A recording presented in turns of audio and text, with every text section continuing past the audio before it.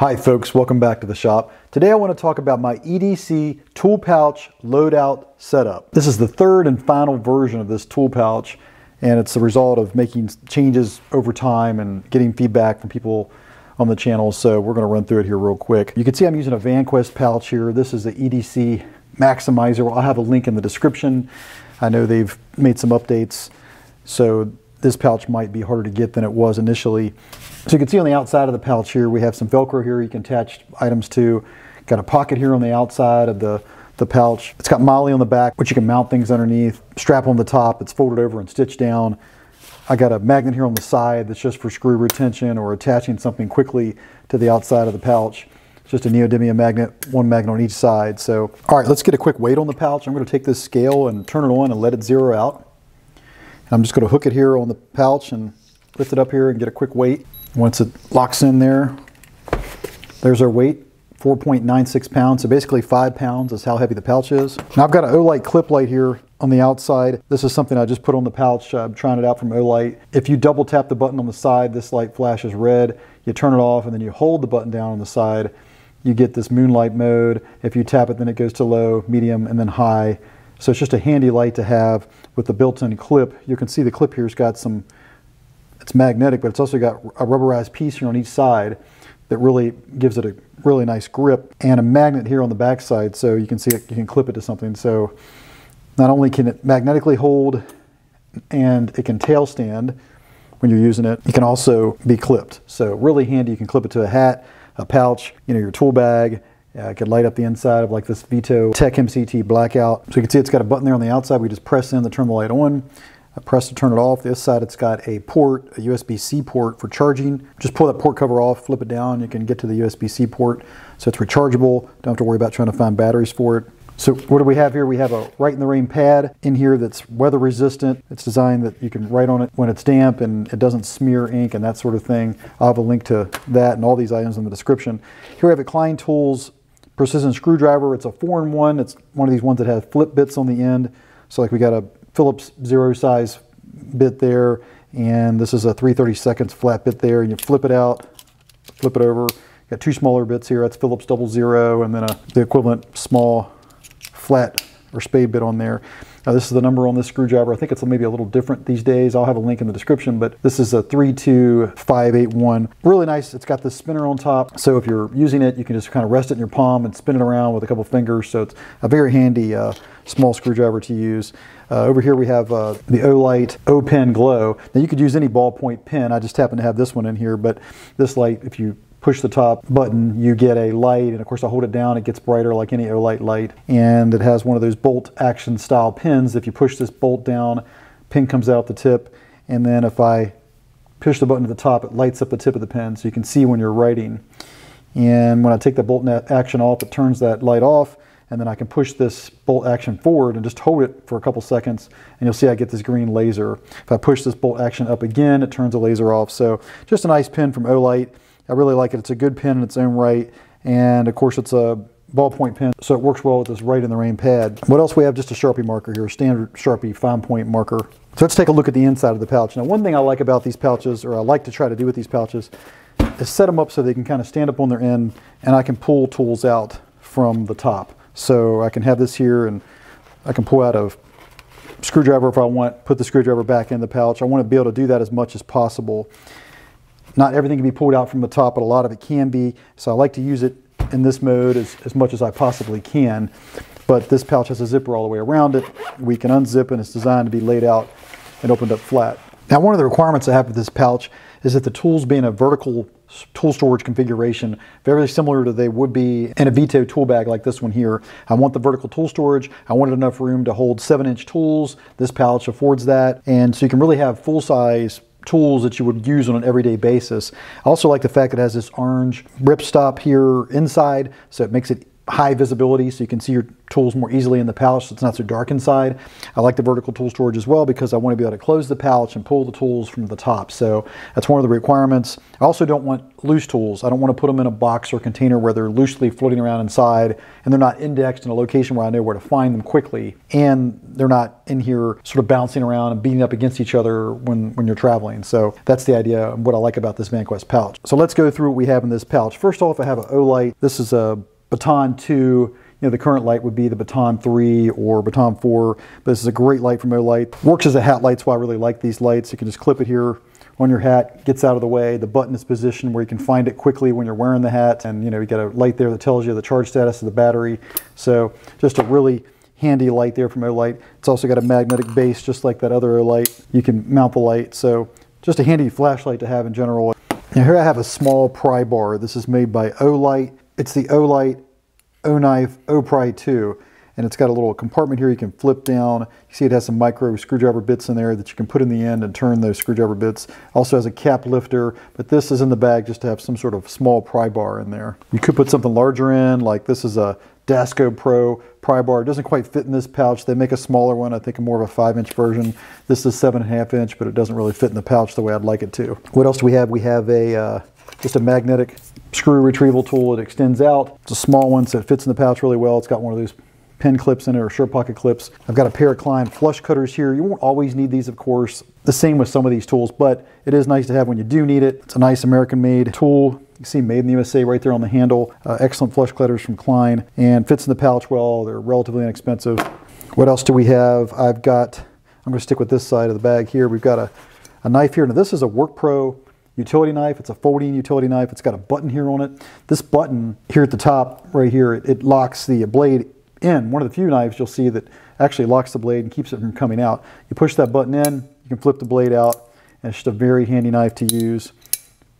Flipper style knife. You can go in your pocket. It has a deep carry clip here you can see. So you can put this in your pants pocket and it fits really well. It goes deep into the pocket, gets out of the way. Also has a quick blade removal feature here. You can just push up and pull the blade out of this WorkPro, right? So I can take the blade out, flip it around, have a sharp blade on the other end, push it back up. Of course, it snaps right back into place. So really probably one of the best tools that WorkPro makes, and very inexpensive.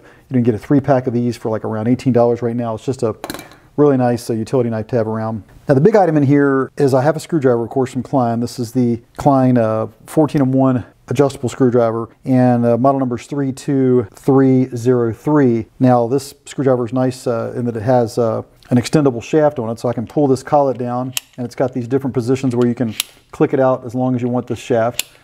Nice, and of course if you take it all the way out, you can just pop it in your impact. So it works well also as an impact tool. But you just pop it in there. You can see it stores really well. It's very short, so it fits well in the pouch. It's one of the things I like about it. And you have just a lot of options here optimizing the space you have in the pouch. You can see we have a 1/4 inch and a 5/16 nut runner on this guy. And what you can do in this format is I can open up this carousel. There's 12 bits in here, and I can go around here and pick any bit out I want. I'm going to take the Phillips number 2, very common bit. Magnetically draws right into the tip here, and now I have a number 2 Phillips screwdriver. So I can pop that bit out, extend the shaft out. I can pull this down, and now I have a driver for a 1/4 inch screw, and you can see it's got a magnet in there that retains the screw, so that's really nice. And of course this is a flip bit, which means you can also flip this around. It's magnetic here, so you can just wipe this off and clean off any shavings the magnet captures.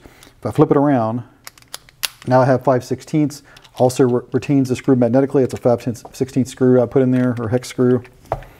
Turns that no problem. So you get a lot of flexibility out of this tool in such a small form factor, and that's why I have it in here. Just a lot of options, and the fact it can condense down in such a small form factor makes it, to me, really handy. It does rattle a little bit, this shank does. That's something that takes some getting used to, and you know, the handle, there's some creak here in the handle. It's not too bad, but in terms of the usability here and the fact you're getting 14 tools in one and access to all these bits that we can use as some other tools, I'll talk about that here in a minute. It's a really nice item to have in there. It works well, and it complements this Vim ratchet. This is a Vim small flex head ratchet. Let's see if we can show the model number. It's RF8400, and you can see we push a button here on the back and it flexes this head up. Just a nice little 1/4 inch ratchet. I can take this out, and I can take any of these bits that I had and this Klein screwdriver, And this number 2 Phillips, for example, I can just pop it in there, and I can run this 1/4 inch bit, 1 inch long, take it out, and it comes with a socket adapter here. So put the socket on here, and now I have a 1/4 inch ratchet. Okay, so just a very, very handy tool. One of the best tools that come out in some time in terms of its flexibility. It allows you to replace a lot of hex wrenches that you might have to carry, L-shaped hex wrenches that take up space, and Torx wrenches, etc., that you can put in a very small space.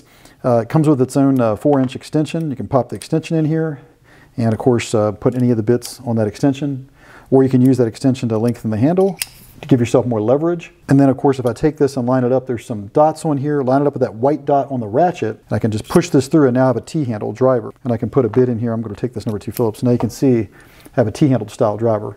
So you can see how this tool would be really handy and replaces a lot of different tools in a very small form factor. So that's why this ratchet's in the bag. And if I just turn this to another setting, I can push it in, it doesn't get pushed through, folds down right like this, so it fits in the bag really well. What's next? I just have a tire pressure gauge in here, nothing special. This is made by Astro AI, just for checking tire pressure. The next thing I have, which I think is really handy, is a multimeter that is very small. This is a full multimeter that you can see. This is one that folks are really familiar with, the Fluke Volt Alert right here. You can see that this full multimeter is essentially the same size as this Fluke, and you get a full multimeter here as well as a non-contact voltage tester. So I can hold down the button here, turn it on. If I hit this button on the front for non-contact, you can see it says EF or electromagnetic field. I can go over here and I can test for voltage, and just like you can with this non-contact Fluke voltage tester. So it's got that feature, but at the same time, if I push the select button again and go back, I have a full-blown multimeter here in this pouch, in this small form factor. So I can come in here,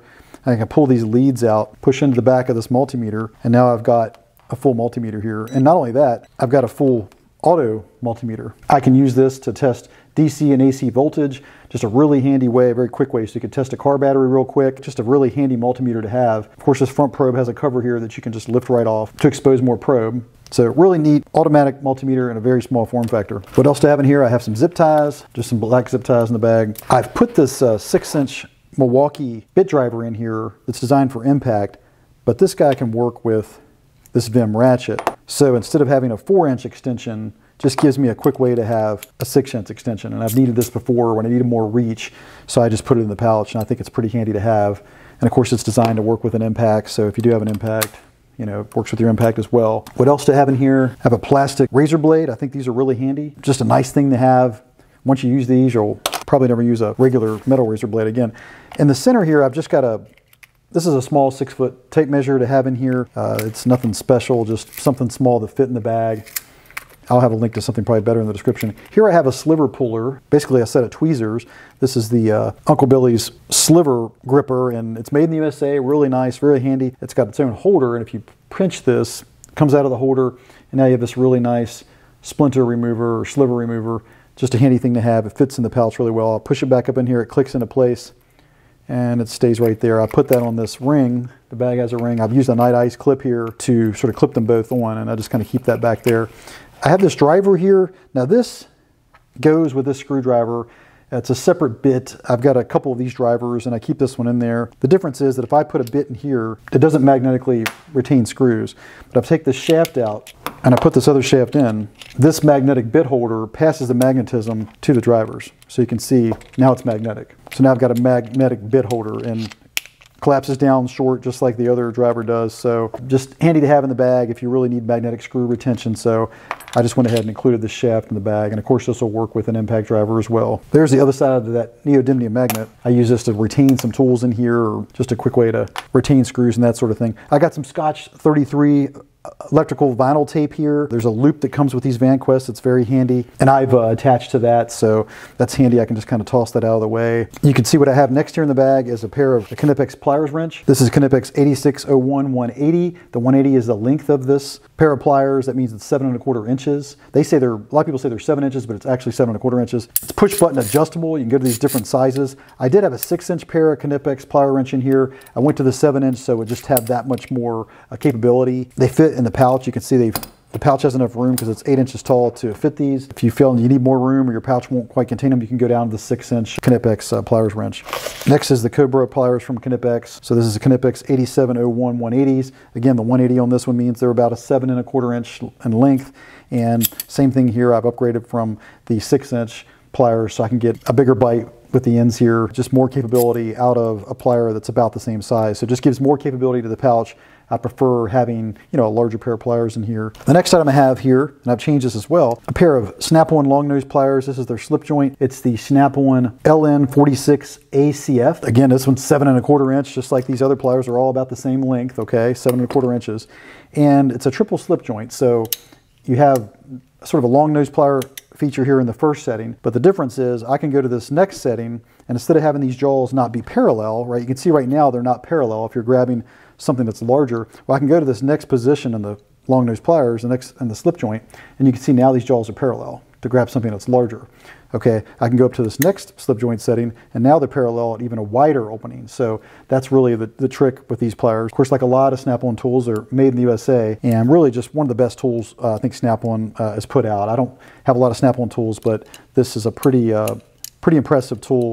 I think Harbor Freight has some options you might look into that they're planning on coming out with as well. Anyway, just an excellent tool to have in here for your long nose pliers. What else do I have? I have, so this is just a mechanic straight pick. I like having that in the bag. I just put this little tip on there from one of my meter probes to keep it from jabbing into things. I have a couple of 1/4 inch sockets here from Makita. Okay, and of course these work with this Vim ratchet. Just pop on this 1/4 inch anvil or adapter, and we can pull off one of these sockets here, and I can turn them with this ratchet. So that's the idea behind having this set of sockets in here in both metric and standard. They also come with an anvil in here that you can put in your impact. I don't have that in the bag, but it does come with an anvil that you can drive those with an impact driver. Here I have an assortment of bits here in this railer bit holder. These are from one of these Icon bit sets. I just took the bits out of one of these cases and put them in this railer holder. Here I have Torx bits.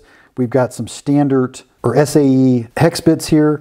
If I flip it over, these are all metric hex bits. I've just got a number 2 Phillips bit here on the end. These of course all work with that ratchet. Take any one of these Torx bits out, we can pop it in this Vim ratchet, take out the anvil, pop in these bits. So we have quite a few bits in here if you include what's in this bit holder and the bits that we have in that Klein 14-in-1. So quite a few bits to choose from that work with that Vim ratchet. The other item I have is a lighter, just a Bic lighter.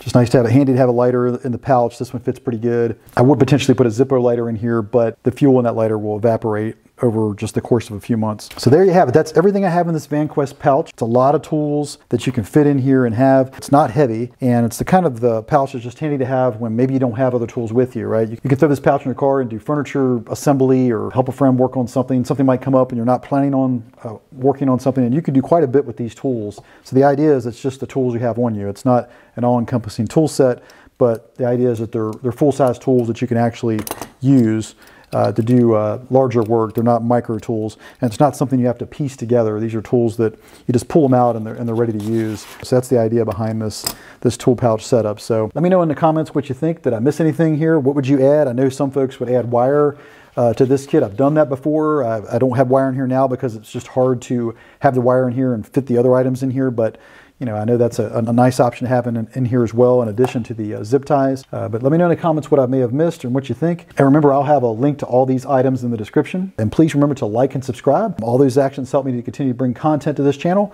And with that said, I'll see you in the next video.